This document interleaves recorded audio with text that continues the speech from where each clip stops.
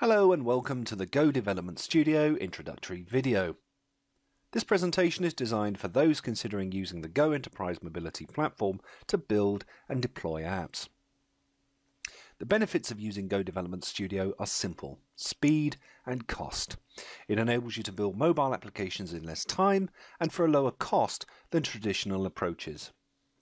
No need for multiple teams of developers specializing in each mobile platform. No need to learn a new API, and no need to learn a new programming language. It supports codeless development, and it's a build once, deploy anywhere technology, which means your development teams spend more time writing functional code and less time tailoring their apps to suit the individual characteristics of each mobile platform. It supports integration with any back-end system, and provides rapid app deployment to users. It's a codeless drag-and-drop environment that facilitates the rapid development of multi-platform mobile apps. This results in a shallow learning curve requiring only a modest amount of effort to become proficient enough to develop fully functional mobile apps. It's also a true build once, deploy anywhere technology that supports all of the major mobile platforms. The key to its power is the simplicity with which you can build apps that integrate into yours or others' back-end data systems.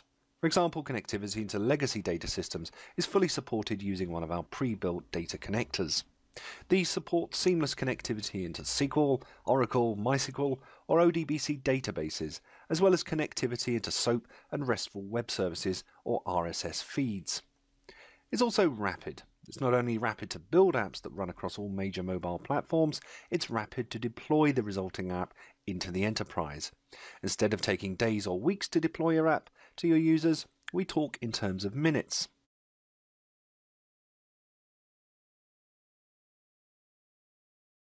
This demonstration is going to take approximately 5 minutes, and when it's finished, it'll run across all major mobile platforms. So let's get started. First step, go into the project settings. I'm going to assign an icon to our app.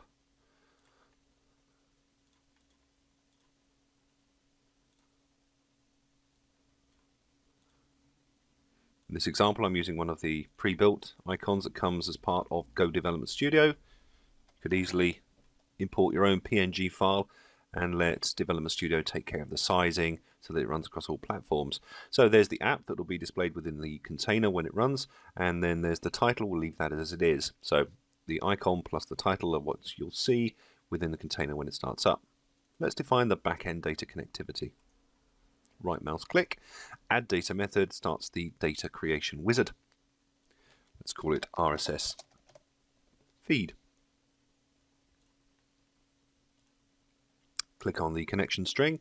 Let's tell it what type of connection it's going to be. Look, we have a selection here of different types of connectivities, so SQL Server, Oracle, MySQL, and so on. SOAP and REST web services. In this example, RSS feed.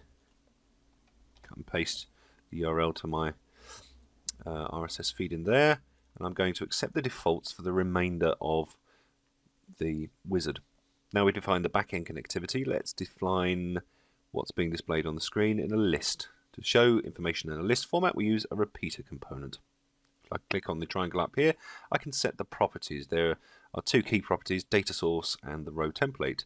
Data source defines where the data is coming from, so it makes a connection between the component and the backend data system. So I've defined that. Now I need to define how we're going to show this information on the screen, what format it's going to take.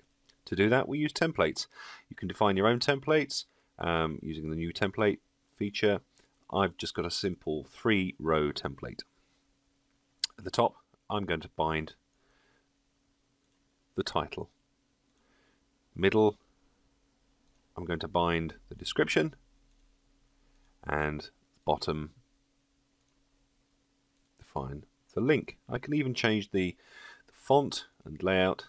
So regular, I'm going to make that bold, and I'm also going to make the font size large for the title, and for the link I'm going to change the color to lawn green. Okay.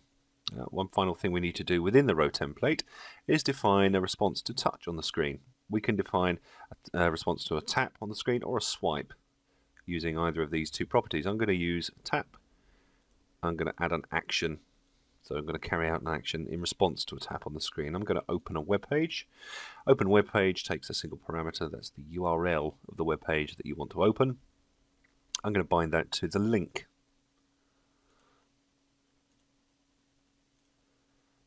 I'm going to click OK.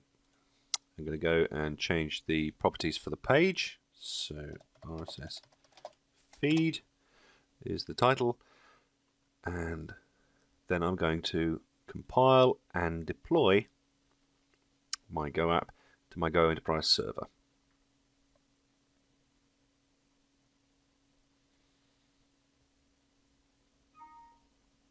Successful. So let's display the emulator. This is the Windows Phone emulator, and you can see we've got the client running, and within that we've got an eye indicating that an update has been deployed. And then click that, and we can see there's the icon we defined, there's the title. Let's select it.